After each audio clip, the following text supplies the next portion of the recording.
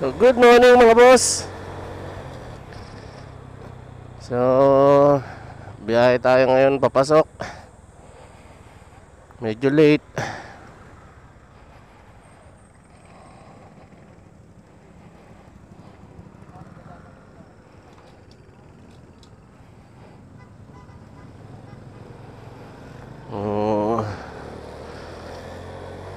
Medyo bibilisan lang natin ng konti para naman umabot pa tayo. Naalala ko lang, baka wala nang nakaparkingan, yun lang. Pero all in all, it's a beautiful day. So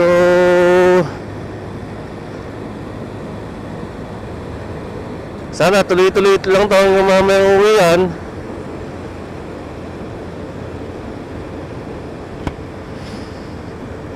Tuloy-tuloy lang na magandang panahon, and hopefully wala naman maging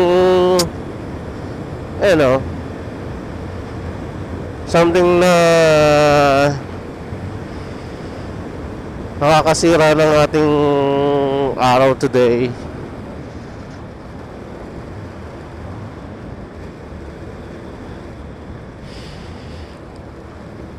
Right now I'm trying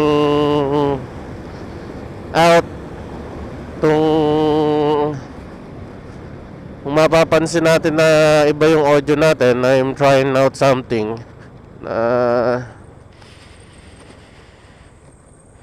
para may magamit tayong mas okay na audio para sa ating mga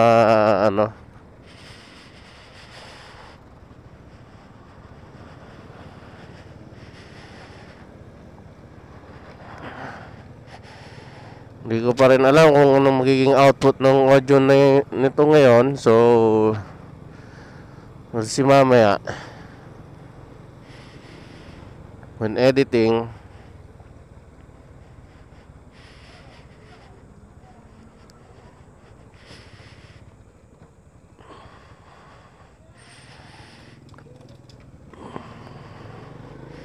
Kasi kahit ako naiirita ako dun sa wind noise at saka dun sa hissing noise nung internal mic. So araw-araw naghanap tayo ng paraan para masolusyonan or mahanapan ng paraan to improve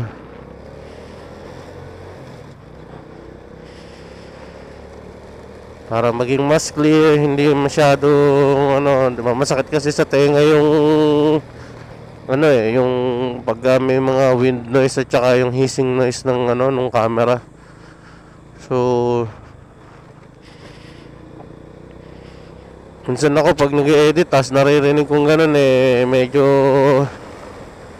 napapailing ka na lang kasi wala, no choice.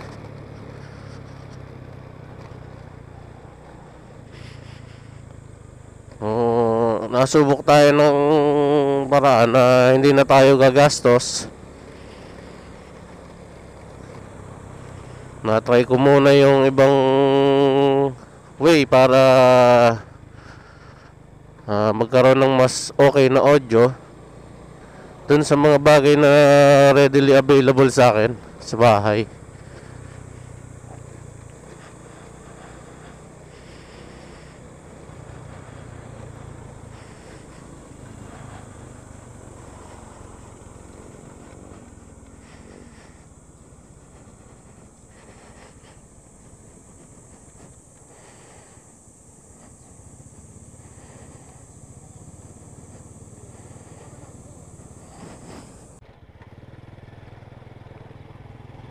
So bali ang ginawa lang naman natin ay ano, pinaghiwalay na natin yung audio ng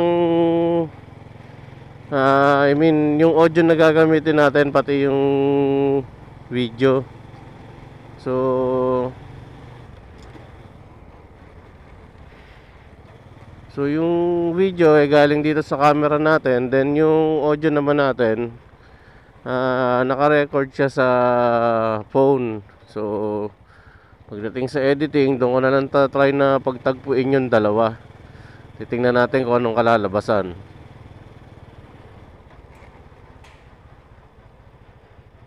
Many hours later.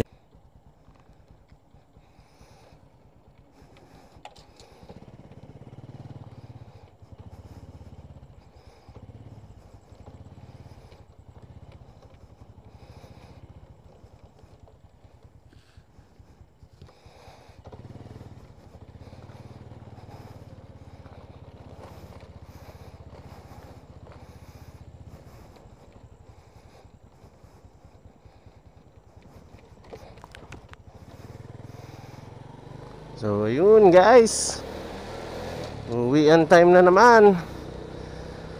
So nakatapos na naman ng isang araw. Ay,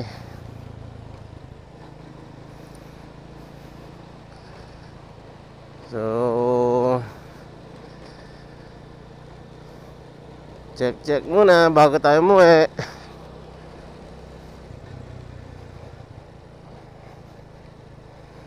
Tayo ngayon, testing tayo ng footage ng video ng SJ10 PRO in 2K resolution, 30 fps. Yun, night mode. Yan ba siya ka-okay?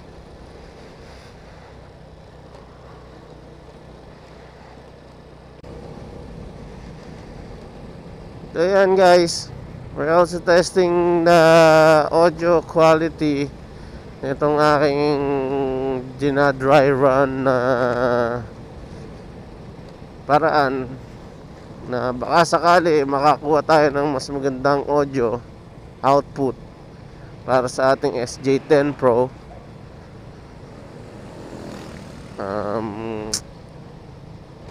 Check na lang natin mamaya sa editing.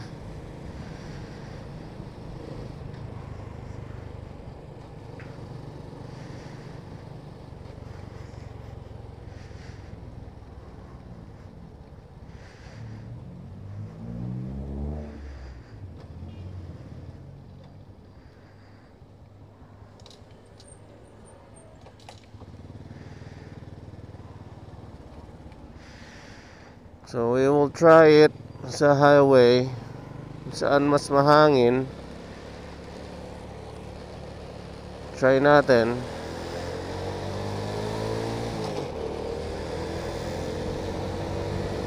Kung okay pa rin yung ating audio dito sa ating tinetesting ngayon, I can feel na mayroong pumapasok na hangin sa helmet. So we'll see mamaya how will that fare. So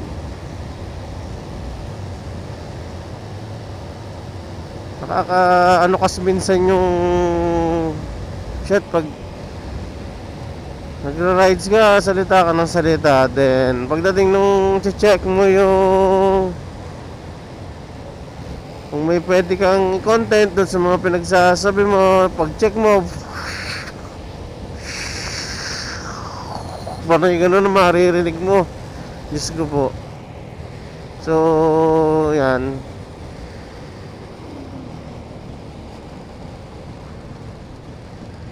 I'm just using an ordinary headset ng phone right now. We'll see how will it fare sa ating dry run.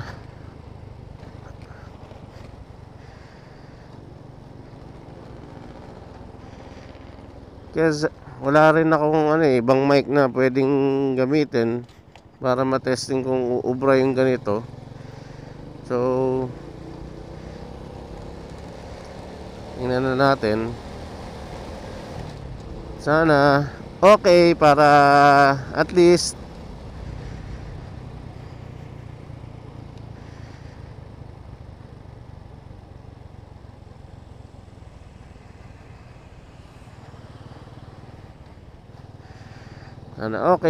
least meron tayong alternative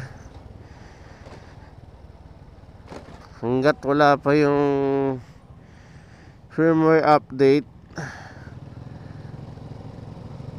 ng SJCAM regarding this issue, and habang wala pa tayong mic. So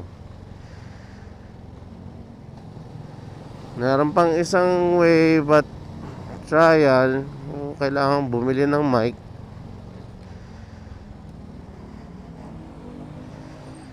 And di tayo sure kung it will work, kasi parang trial and error siya, depende sa ano eh.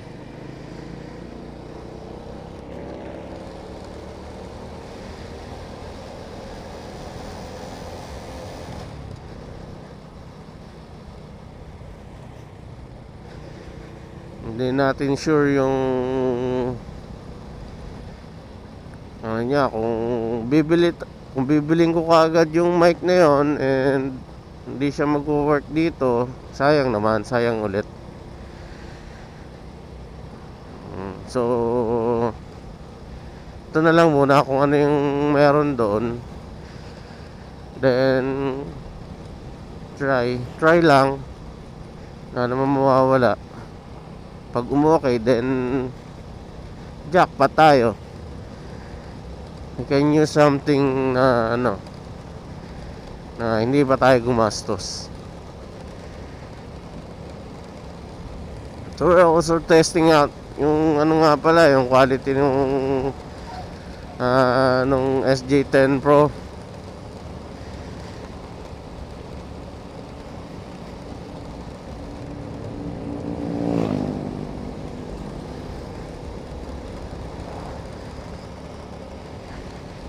Dati kasi nung nag-umpisa ako, syempre kala mo ganun lang yun.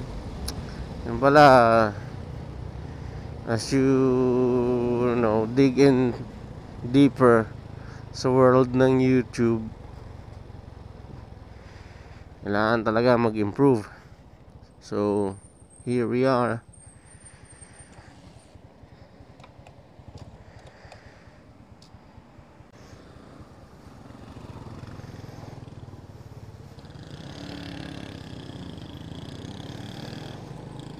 Here we go. Ito na, as usual, malapit na tayo.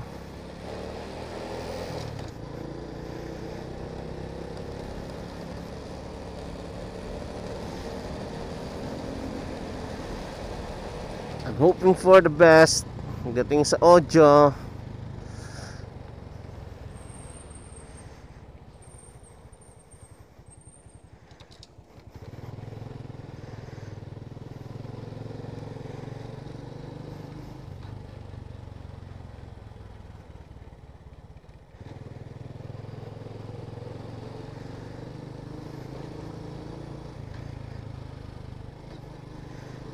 Yun.